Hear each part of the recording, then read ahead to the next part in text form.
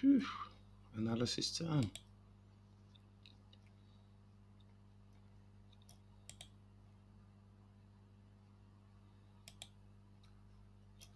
Okay, so that felt a little bit sticky, but I think we tried to block off most of the attempts. So developed through, and I'm sure there was a moment where it could have gone a little bit wrong. So black is winning at the moment, white is winning at the moment, sorry. And it doesn't like their bishop move, so we come through, defend as normal, so nothing new there. Usually we would take the bishop at this point, but I was trying something new just to basically say, okay, I'll let you come to me, because it's a bit uncomfortable you being there anyway.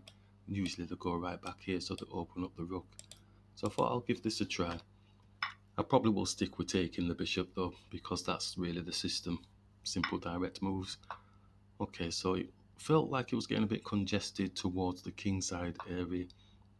So we blasted through the center, trying to open it up, and then we've got a magical fork again with the pawn.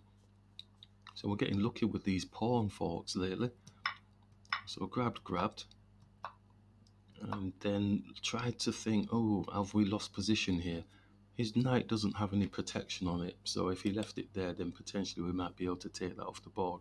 But I'm thinking king safety, don't want to keep my king home alone. Let's make sure that it's comfortable. So I want to make space for the knight, so the knight can act as like Sir Walter Raleigh or whatever and protect the king area. So that felt quite nice, and then the knight was still left, so we could take. So you notice we didn't go rushing taking it. We made sure that we were safe first and protected.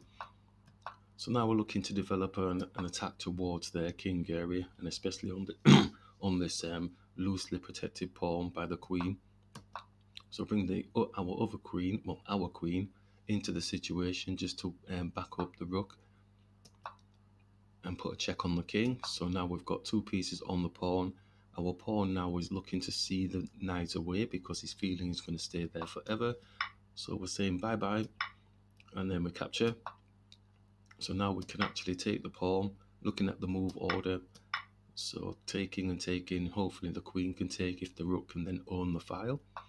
But it doesn't want to do that, so we bring our rook up and take with the knight. So at this point here, it's pretty plain sailing, and the opponent resigned at that point. So that was fairly quick, and that's a blitz match. So I mean, really and truly, I've got to celebrate that moment, because we're not blitzy type players, we're not bullet players, but we're hopefully trying to improve our game. We've been doing this since, what is it, online since 2011 or whatever it is, and the shocking game, 2010, 2010, yeah, the first blog that I did playing online